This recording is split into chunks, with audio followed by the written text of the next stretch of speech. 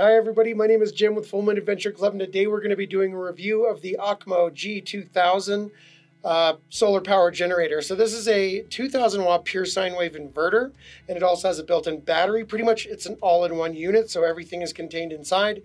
And it has a 2000 watt pure sine wave inverter, 2200 watt hours of lithium ion battery capacity. Not lithium iron phosphate, but a lot of people are using lithium ion. Keeps the weight down. They have a really high power density. They just don't last quite as long. We're also going to come in at about 46 pounds. Now, I did a review of the 1000 watt model, and I will put a card up top if you're interested in that or if you want to compare the two.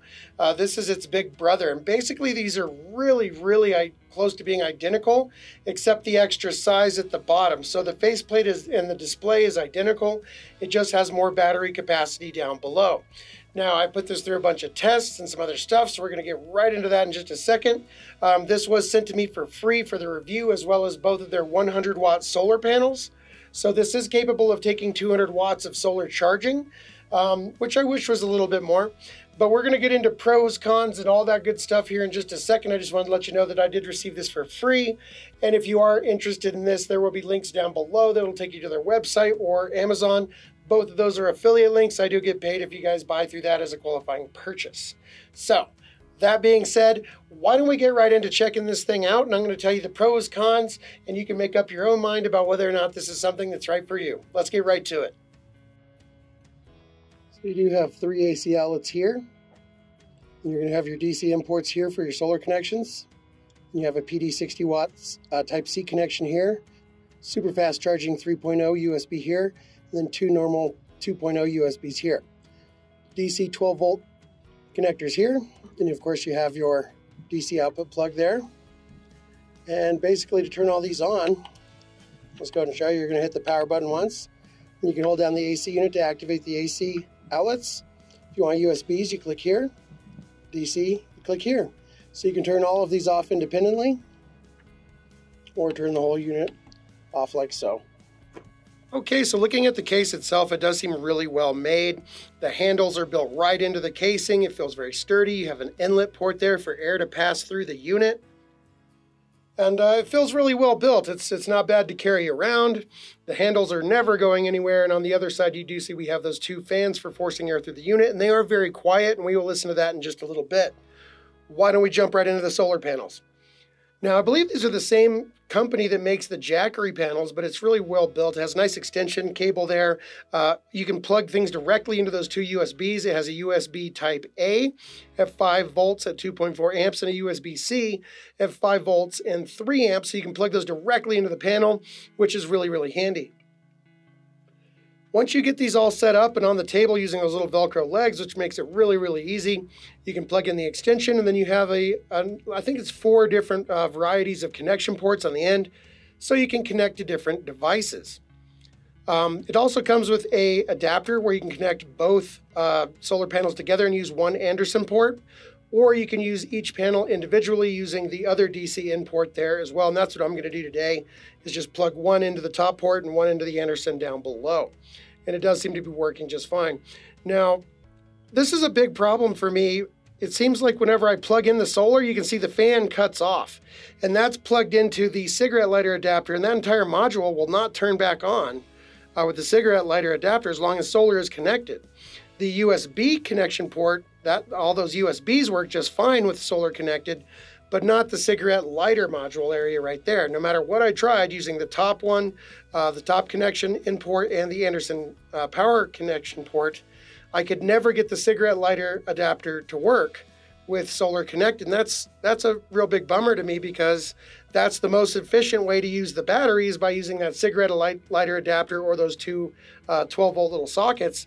And so they just do not work as long as solar is connected, and that's a problem they need to fix. Now, onto the testing for multiple devices. We're going to be using this laptop, which has a real low battery, and then we have that Dometic cooler. We also have 2 walkie-talkies, my cell phone, this Bluetooth speaker, and we are going to have all that connected to solar. And this is 1 bar down when I started this test, so we can see if it'll actually gain some power while running all of this stuff simultaneously. And here, after about I don't know, this is right as we started the test, basically. Just about 30 minutes in, you can see it's 55 degrees inside the cooler, 70 outside. Now we're going to disconnect the solar. You can see that it did go up a bar, so it will charge while you run all of this stuff. And with all of these things connected, we're running at about 94 watts. So you could run double this and be just fine with two 100-watt panels. Now, this cooler, after about an hour and a half of use, you can see it's about 72 degrees outside, but it's just been in 75-degree sun for an hour and a half. And inside, you can see it's about 45, 46 degrees. And I might even have some V8s in here, and these feel really cold to the touch, perfect drinking temperature. So the cooler did really well, and it did a very good job of powering the cooler in direct sun. With those solar panels, we gained power. So that's really cool. You can power double the amount of things here while you're camping and still come under that 200 watts of solar. So that's really, really handy while you're camping. Now we're going to knock it up a notch by turning on a heater. Now we're going to really push the inverter to the test now that we know it's solar capable for a lot of smaller electronics while we're camping. You can see the watt meter is going to shoot right up there to about 1,000 watts. We're at 1,300 there, but once it kind of warms up, it'll go down to around 1,100, 1,000 watts, something like that. And it's running that just fine, along with all these other things. The laptop itself actually has really bad batteries, so it's going to continue to charge pretty much forever. And we have, of course, the Dometic cooler, the walkie-talkies, the cell phone, the Bluetooth speaker, etc.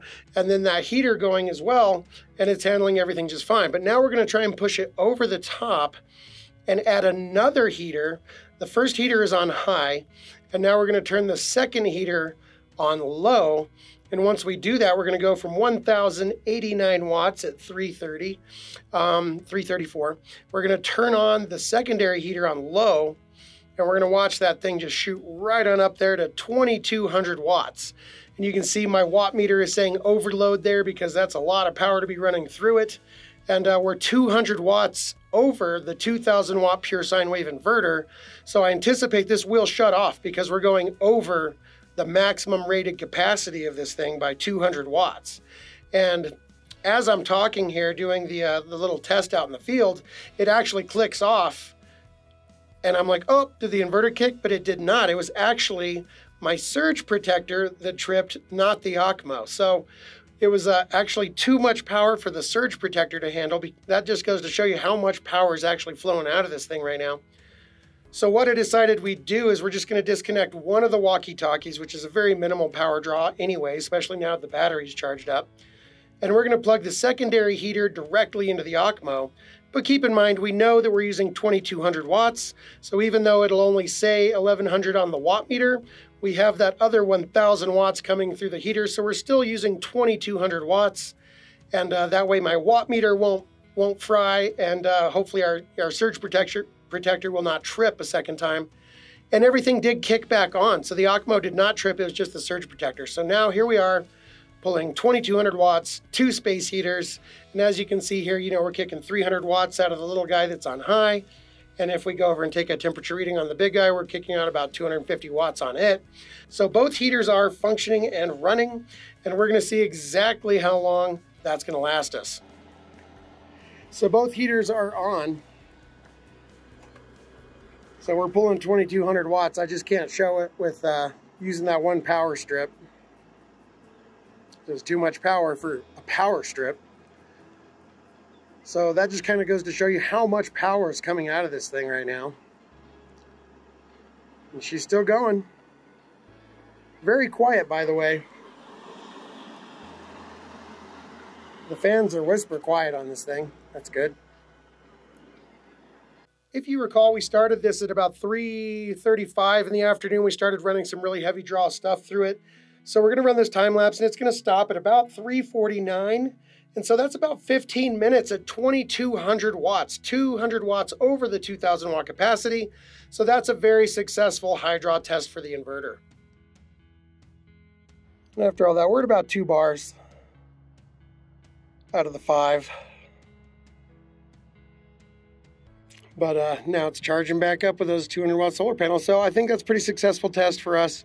We know that it'll run, anything under about 180 watts with 2 100 watt panels all day. And then you'll have tons of capacity for night, no problem whatsoever. And it will run 2,200 watts. So that's definitely a good solid inverter test. It's going to run anything under 2,000 just fine for you. So that's pretty darn cool. Now, I saw an online review where it was unable to run a customer's refrigerator, and I thought that's a huge problem if true. So I wanted to test this on my LG double door refrigerator. I ran an extension cord down to the basement, charged this guy fully up, and plugged my refrigerator into it. Now, I didn't have any problems with it staying running with my test. And you can see here we're starting at 2:30 p.m. I'm going to plug in the fridge, start the time lapse, and we'll see how well it does. Now, the problem could have been that the refrigerator was different, and maybe it had no power draw when the compressor wasn't on, which led the unit to think that there was nothing plugged in and it went to sleep, which would be a problem that they should solve, or it could have been a faulty unit.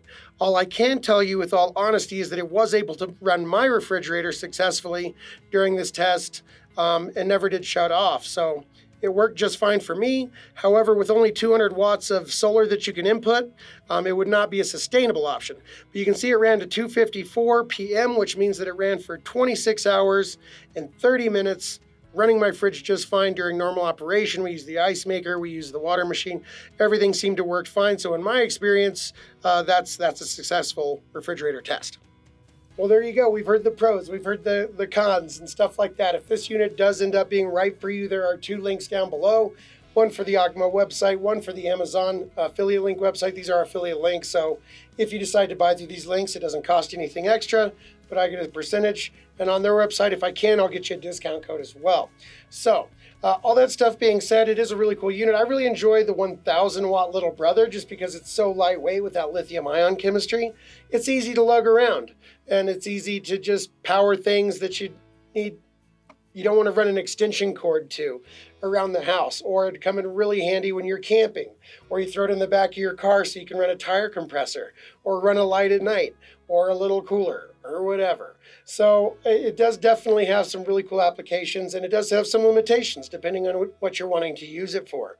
But I have enjoyed it, and the G2000 is just a huge inverter that does really, really well. That was impressive that it ran 2 heaters, and I was able to push it at 2200 watts, 200 watts over its 2000 watt inverter load for about 10 minutes before it finally said, hey, that's enough, you're over the limit. So 2000 watts and under, you're good to go. That's going to run a huge microwave or refrigerator for a long time.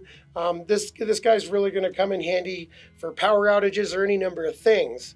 And the solar panels are actually really cool. I like the way they're set up. I wish you could plug more of them into this unit to get more solar capacity.